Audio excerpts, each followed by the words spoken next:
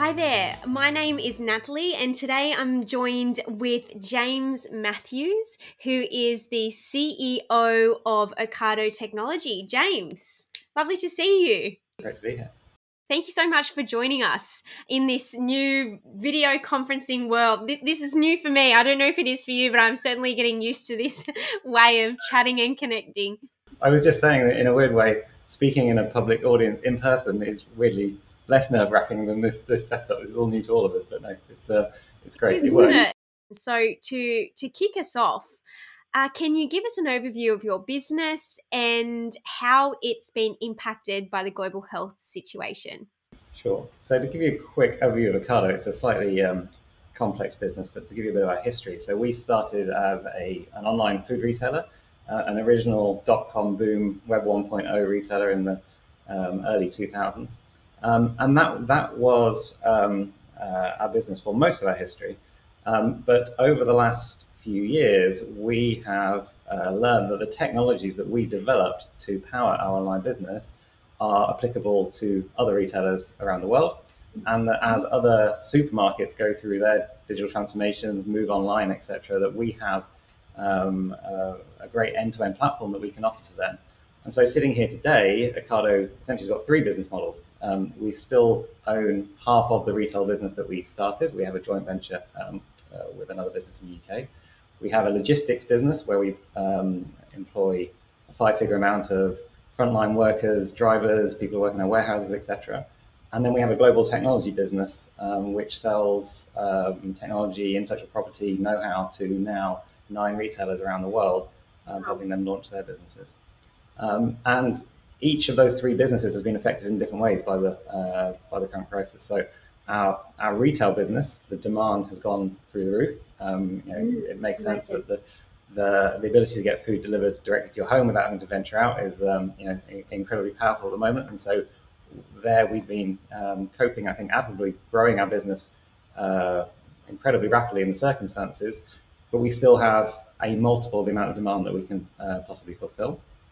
In our logistics business, then we've got all of the many changes that we've had to make to account for people working in a safe way. So whether that is cleaning regimes of vans, that is video on-site testing, temperature checking, safe distance at work, to allow people to get food in people's homes in a safe way. So that's been a huge effect there. And for our global technology business, it's been a recognition amongst our clients or prospective clients, our investors, that the shift to getting food delivered online it was already there, but it's going to accelerate. And so in terms of how people are looking at our technology business, they see that the opportunity is bigger now in the shorter term than we imagined it was previously. Absolutely. And to confirm, you are James, you're the CEO of the Ocado Technology side of those three parts of the business that you explained. Yeah. So I have about 2,000 people in Ocado Technology who are developing the platforms that power all three of those previous businesses. So the power our own retail business, power our own warehouses, and et cetera in the UK. But then I think most importantly in terms of our overall story, power the global technology platform that we provide. And it's worth adding for further context that technology in Ocado's terms is a very wide-ranging definition. So in Ocado Technology, we have people who are designing steel girders to support physical warehouses in seismic activity, mechanical engineers, robotics, as well as software, sort of technologies it's most commonly talked about. And so it's a broad end-to-end platform that we're developing. How do you think your future plans have changed in light of the situation in recent months?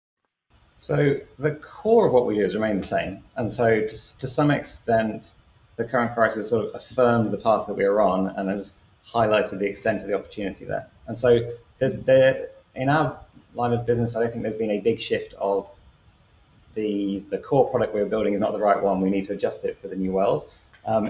We were in the situation where we had the right product for the new world, as it were, in the current context. Well, I think what it has done is it's definitely made us look at our priorities in terms of we have our fingers in many pies, investing in lots of technologies in lots of spaces, some of which are well outside of the grocery online model, and so there's clearly just huge amounts of opportunity. So as the opportunity grows, we now have to sort of reassess, oh, is that bigger than we thought? Do we need to put more investment in there? And we're quite lucky in that we are in investment mode, right? And so this really has just accelerated how we think about how quickly we can bring some new products to our customers. We can have a bit more confidence investing now because, as I was saying, everyone, all our key stakeholders and shareholders clearly believe that the opportunity is accelerating. So, what does this mean from a digital transformation project's perspective? In my 15 years at Ocado, I'm not aware of a project that we've done under the guise of digital transformation to the extent that we were sort of digital first, online only business, Part as of it the was. DNA from the start.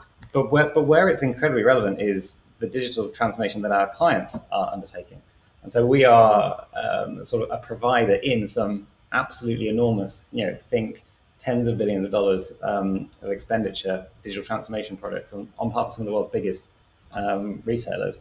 And for those projects, and it's early days, right? Everyone is assessing, is the new normal temporary? Is it going to last a long time? What exactly, when we return to things, does it look like? And our clients are going through those same thought processes. But in general, the projects they had undergoing with us, they were on average previously cautious and wanted to see a gradual rollout and were quite relaxed about seeing a gradual move over. Whereas now in their home markets, the demand for the services that our platform enables, getting food into people's kitchens online, is accelerating. And so what we can see quite rapidly is that each of those clients is more interested in going faster, looking at what they're going to invest. And so for those digital transformation projects, I think it's going to have a very real effect that will play out over the coming months and years. For Ocado, I don't think it has the same. I think I was saying before, we happen to have a model that now fits quite well with the way the world is changing, and so it's more of the same and an acceleration of that. We've heard a lot from customers across various industries that there will be this new normal, new customer behaviors dictating new business practices, new ways of working. Have you begun thinking about what this new normal will look like for your industry and your company? So, kind of a combination of the two. Yeah, so I think it's fair to summarize that whatever is going to happen, it's clearly playing out over a longer time frame than perhaps people thought at the beginning of the crisis, as it were. And even if the world develops a vaccine or some big silver bullet solution to this, it's still going to have a behavioral impact on the way that people approach their life, as it were. And it's highly likely that some of the consumer behaviors that are happening now just become embedded, as it were. And I think in general, this is most applicable in industries that were already undergoing a transformation, and this has now represented an acceleration. And so, I mean, you can use other examples, industries nothing to do with what I do. So if you take sort of digital streaming of movies, clearly that was an enormous thing that was happening anyway, right? That was a transformation that was ongoing. However, the movie theaters, the cinema chains still had the premiere, as it was still a big part of that ecosystem. The current crisis has accelerated that move to digital only, and even if the crisis is resolved, it's hard to say will it roll back to where it was. I think probably not. And I think parallel to that in the industry that I'm in, I very much hope will be the case that we'll all be much freer to go about our daily lives in the future, and going to a shop will not come with a sense of fear anymore. However, the behaviours that people have picked up during these months, and it could be many more months to come, I think will represent a permanent acceleration of people moving to digital services. And so, I mean, to my earlier points, that hasn't led us to think that we need to invent any new products and services. We felt like we were building the right core platform, as it were. But whatever the new normal is, we anticipate that it's going to have a heavier reliance on the kind of services that we provide. Yeah, no, you're absolutely right. And I think, you mentioned about behavioral changes, and I think you're absolutely right. We can focus on that kind of technology change, but you're right. It really is this, core focus on the user, and how are people and how are our users interacting with our technology, how is that changing, and then of course, like you said, an opportunity for us to move even faster in a lot of industries, and accelerate those digital transformation projects even quicker, as opposed to potentially putting them on the back burner. So that's great news. So it actually leads really well into my next question, is, have your plans to pursue ambitious projects changed? Have they been delayed or cancelled? Or has the situation brought to life is even more reason for 10x thinking and innovation? We are fortunate to be in that latter camp where, from a business perspective, the situation is accelerating, not causing us to have to face cutting back on things. And so some of the products that we have lined up and had lined up anyway, but we now really want to look to accelerate, are things like our robotic picking products. So just explain a bit of context. One of the parts of our platform are automated warehouses that have robots running around, picking up food, bringing them, but ultimately bringing them to a human who then picks and packs groceries, as it were.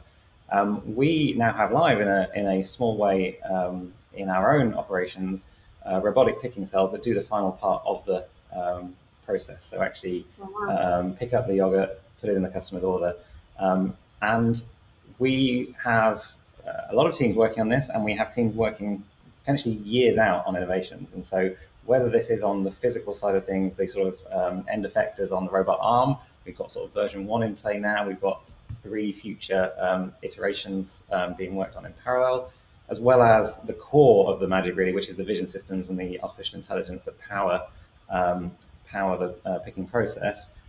We were already working on it, but we just intend to accelerate that significantly because it goes without saying that in an environment where you might be worried about social distancing, and say some of these automation products and techniques will only enhance things, and our clients are going to be more interested in now than they were previously, on top of the efficiency that obviously inherently comes from this sort of automation.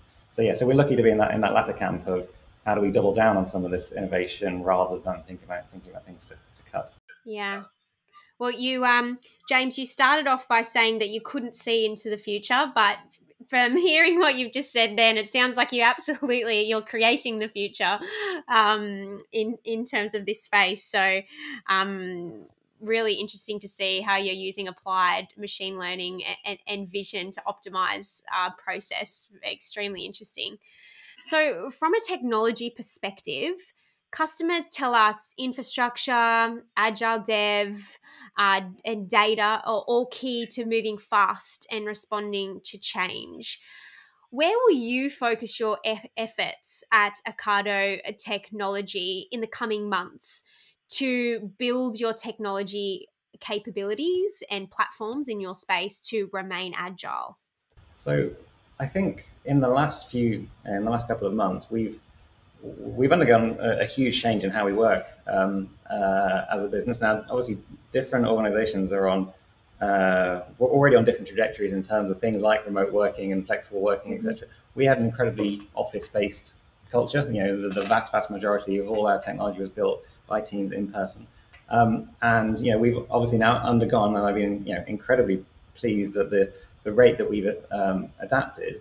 And we're carrying on as we were. However, it's brought to light our need to do more and more remotely, not just in terms of getting technology built, but in terms of operating our platform. Of course. And that causes us ultimately to invest in more technology, as it were, to help be efficient. And this actually, all of this stuff will be good for the long term, actually, regardless of if we all return to the office. And so, a good example we've got is that we have robotic analytics for our big sort of hives of robots that run in our warehouse, and we have a huge amount of data automation and analysis, but we also still have human operatives that give oversight, and they are now sort of operating from their desks at home, their sofas, as it were, controlling fleets of thousands of robots, as it were. And that's an area that we really had to think about as this whole crisis took off, because we were reliant on eyes and ears on the ground in those facilities.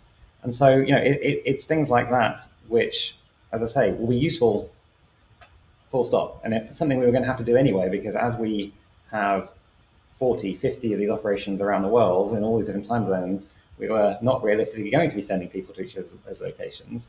And so we always knew that we had to get to the point where we had, sort of central mission control, as it were, and automated more and more. But this has accelerated it. And so I'm pretty proud. I think we have a very agile organization in general, and that things like this, as daunting as they may seem, don't phase as much when we get into it. But I think the really cool stuff is then when you see, oh, great, well, not only is that a different way of working, but we can build something new here, a new tool, some new automation that allows us to work more effectively in this way, and then realize that, hey, it was a better way of working full stop, regardless of the initial catalyst that made us develop in that way.